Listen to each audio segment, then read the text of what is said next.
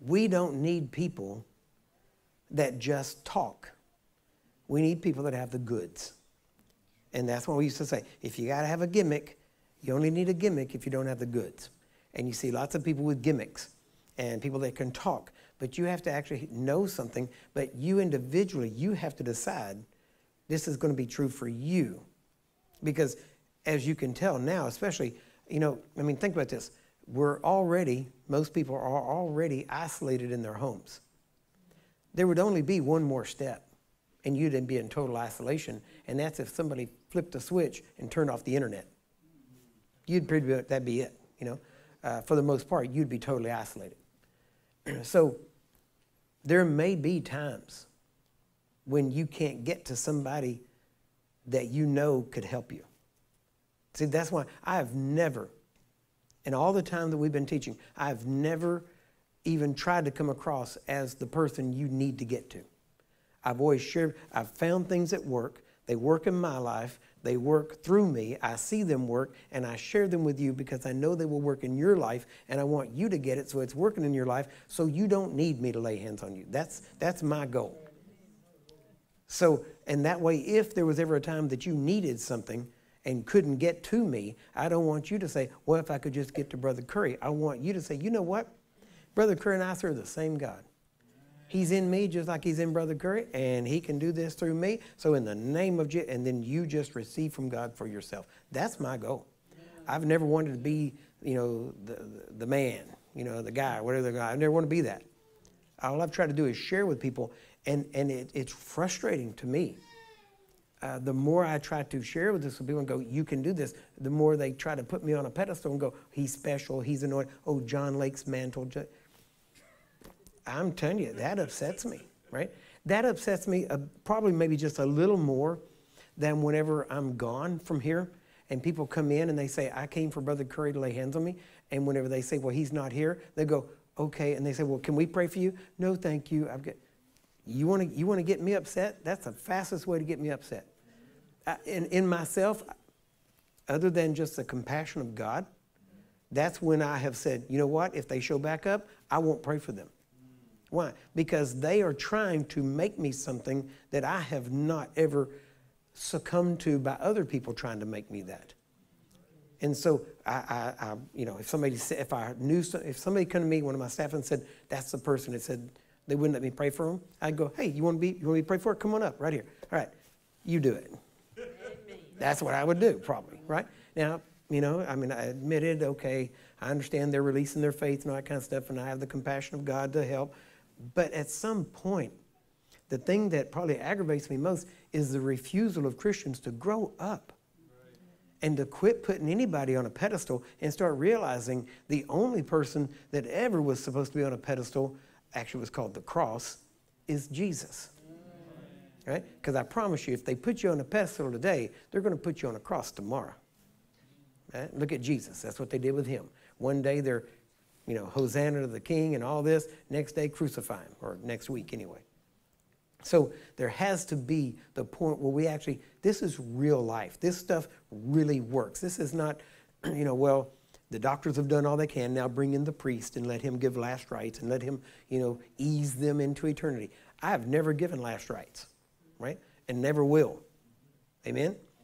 We don't go in there to do that. And now, there have been times when I've said, are you done with the doctors? Yeah, we're done. Okay, well, now we're in a place that, you know, you'll focus on God. Let's go that way. And so we've done that. Now, we've never blasted doctors or blasted people for going to doctors, right? Doctors have kept Christians alive, as I've said before, many times long enough for them to learn how to use faith in God, right? Nothing against them. They do all they can to help, generally speaking. But my faith is not in doctors. My faith is not in anybody that charges me for something they know that would do me good. Right? That is just the bottom line. So, and then people say, well, the doctors, it's a gift from God. Well, if it's a gift from God, why do they charge for it? Okay?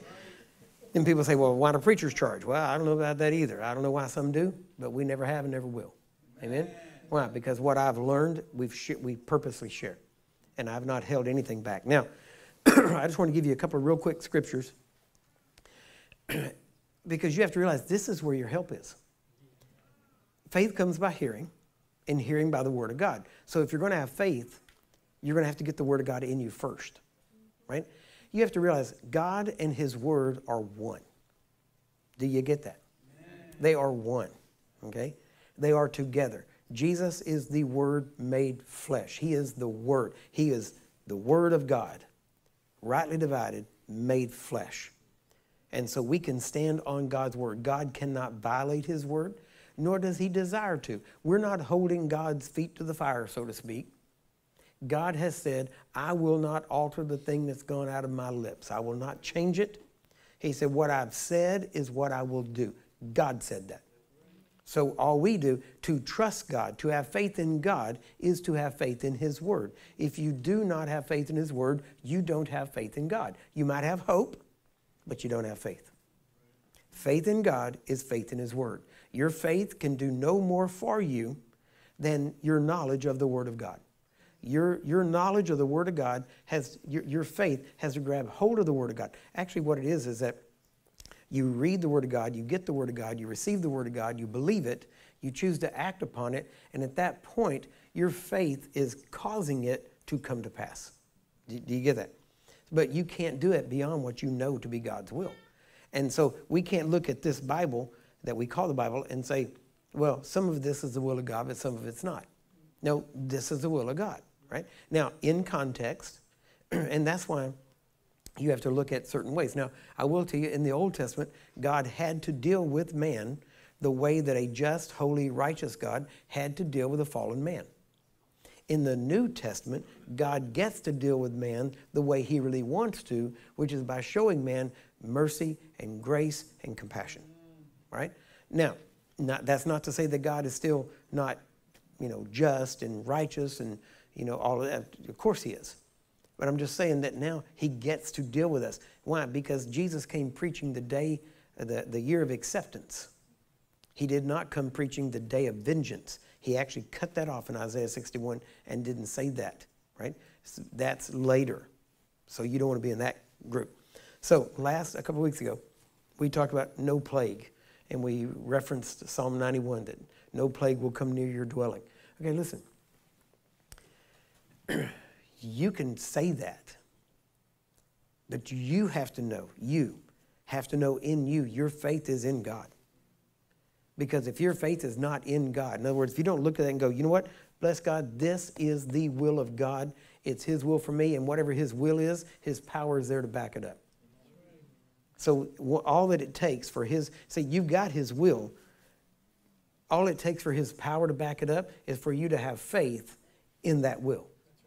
Do you get that? So once you realize this is his will, it's for me, at that point, his power is released to bring that to pass in your life. Now, did I not just describe how you got born again? Isn't that the same way you got born again? Isn't that the same way you got baptized in the Holy Spirit? Isn't that the same way you get healed? It's the same way you do everything. The way you get in the kingdom is the way you function in the kingdom.